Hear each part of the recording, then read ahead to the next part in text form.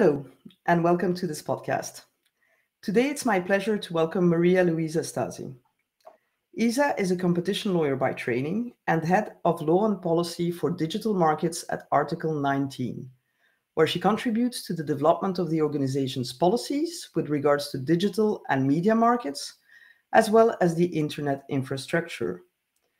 In addition, she provides legal support to the organization's regional offices on digital rights and media policy issues. Isa is also a researcher at the Tilburg University, focusing on pro-competitive remedies for free expression challenges in social media markets. So, Maria Luisa, or Isa, you know about our 3+1 format. You get 3 questions and 1 soapbox moment at the end. So let me put the first question on screen and read it out. What does protecting media freedom mean to you? Thank you. Thank you very much for giving me this opportunity.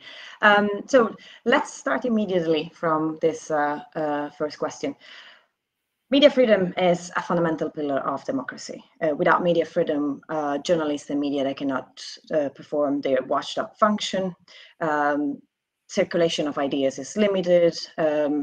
Essential information can be kept in the dark, or some essential information can be hidden, or even worse, lies can be told without any accountability.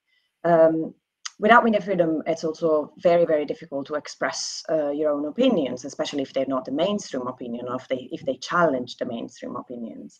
So basically, media freedom as a home is something that is essential for 2 of the fundamental rights that underpin everything we do, which are freedom to know and freedom to speak. So it's key. It's something major of major importance in society and in democracy. Yet, data show that roughly 14% of people in the world, they have access to free media, which is, of course, a huge problem. And this goes across the entire globe. And the European Union, unfortunately, is not an exception. So this is a crucial task, and we need a variety of solutions and a variety of components. I'll focus here, because I have very limited time, on 3. Let's see if those 3 work.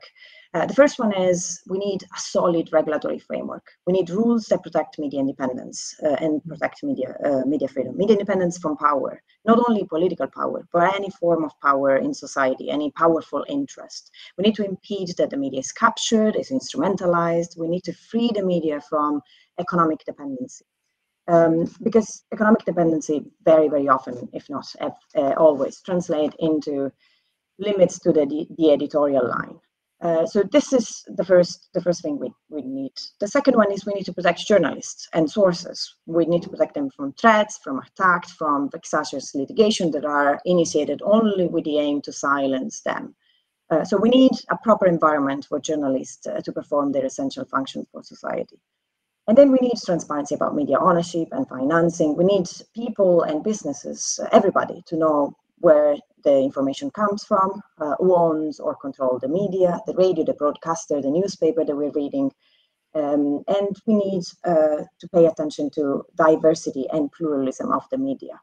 Media freedom and media plurality, they go hand in hand. They reinforce each other. If we don't have sufficient plurality of voices, of sources, it's difficult to consider the media really free. So that's why we also need to put a sort of a cap on the concentration in the market, the high concentration in the market. We need rules for that. And we need rules that support and encourage the plurality of voices in society. Second point, all these very important and essential rules, they need to be properly applied. We have a long list of examples of good rules that are never applied in practice. And this is a problem. Of course. So in order to have a good enforcement of those rules, we need to have independent authority that are accountable, authority that have the needed budget and skills and expertise, and the powers to perform their job. So all this is absolutely essential. We can't have one without the other. And finally, we need to pay adequate attention to the media sector. The media sector is not like every other sector in society. Information is a public good, so we cannot consider the media only as a sector of economy. It has a huge cultural, societal, and political component that we need to pay attention to, and we need to respect and protect, which means we need to pay attention to media sustainability. We need to pay attention to ethical codes for journalism. We need to make sure that journalists have access to adequate training and funding and protection, as I said. We need to make sure that the general public has the sufficient skills to and capacity and tools to access information, to engage with information. And so we need media literacy policy, digital and non-digital, and so on and so forth. So all those, I would say, are three essential components to protect media freedom. Thank you, Isa. So no capture, either by political powers or by money, more generally. More transparency, not just rules, but enforcement, independent regulators that have the capacity to regulate and to enforce, which is often forgotten, and making sure that media is treated not just as a business, but also taking into account its public interest function to a certain extent towards democracy, and acting as a light in the dark in certain cases. I think you've already hinted at some of this, but if you look at our second question, what should the EU legislators do or do better to protect media freedom? Yeah, well, let me start by saying that there's been a sort of a hype of attention on media issues at the EU level, at least in the last couple of years. In April 2022, the European Commission came out with this proposal on SLAPS, Strategic Litigation Against Public Participation, which is a very useful and essential component in the protection of journalists. Also because these SLAPS are a quite diffuse phenomenon in Europe, unfortunately, across the member states. The Digital Services Act and the Digital Markets Act, to a certain extent, they might also help to create a more diverse environment for information and content more in general to circulate in society and following certain basic rules. But yet there is no disruptive, I would say, provision in those frameworks that truly and fundamentally guarantees freedom and independence of the media. Nor pluralism, actually. So I would say that the Media Freedom Act is still the core instrument that we need to protect media freedom. And this, I suppose, is clear to the EU legislators. But going into a little bit more details of what could be the key recommendation or the key rules in this soon-to-be legislative proposal. I've mentioned some, yes, transparency of media ownership and financing. I said already that it's absolutely essential that everybody knows where the news comes from, who is behind, who has the control, the real control, not only the formal control of the media or the broadcaster, etc., etc. And in fact, this is important because this sort of transparency needs to be for all. So the information needs to be accessible for everybody, not only for regulators, but also for businesses and for people. The transparency needs to cover every kind of information that is needed for this purpose. And data needs to be provided in a comparable way. So we need harmonized criteria. So I need, as an Italian citizen, I need to be able to access the same kind of information about an Italian media or a German media, and vice versa. So this is definitely key. The second one is a media plurality test. So nowadays, mergers and acquisitions are scrutinized either at the European Commission level or at national level by the national competition authorities based on their impact on competition dynamics in the market. And that's it. There are very few exceptions across the European member states, but those are exceptions, as I mentioned, and they're not harmonized. Each goes in a slightly different direction. It's fundamental that when we have these mergers and acquisitions, we also consider the impact that they're going to have on plurality and diversity in the media market. So it's fundamental that this sort of plurality test is introduced, and it's applied in an harmonized way across the European member states. This is absolutely something that we hope to see in the Media Freedom Act. Another element is we need rules that guarantee fair allocation of state resources. The allocation of state resources is essential to guarantee sustainability of the media. So it's a very welcome element of the media ecosystem.